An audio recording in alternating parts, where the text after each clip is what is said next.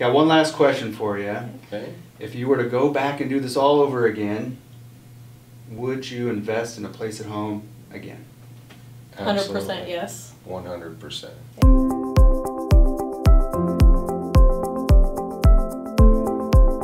No regrets from day one. Yeah. And it's not that we haven't had hard days. We've had hard days. Mm-hmm. Yeah. But the great days outnumber the hard days 10 to 1.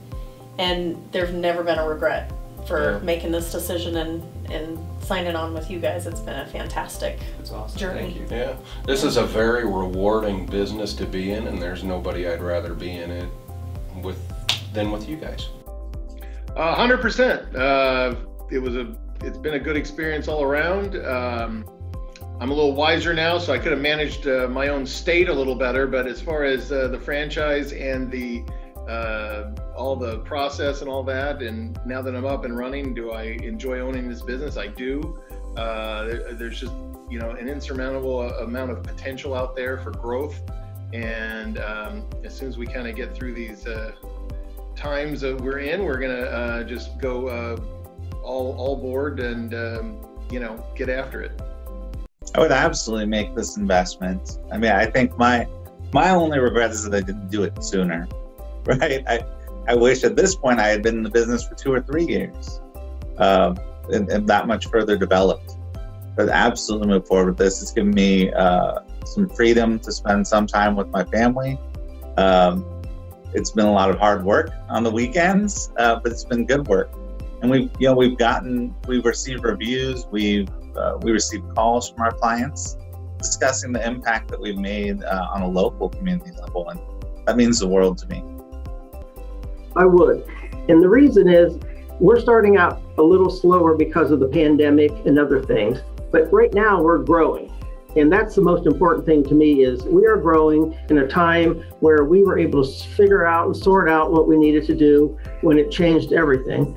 And we're doing really well now, and we're going to continue to grow. So yes, absolutely, I would do it all over again.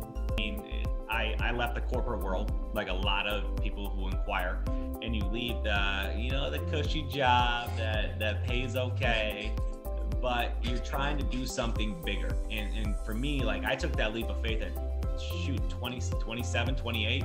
And so, being so young, when I took that leap of faith, it was everything. Like I sold my house, like I was all in. And when I did it, I didn't know. But I trusted. I trusted in my own abilities. I trusted you guys. And here we are with a decent sized company now, just operating, servicing. We service close to 250 people every day.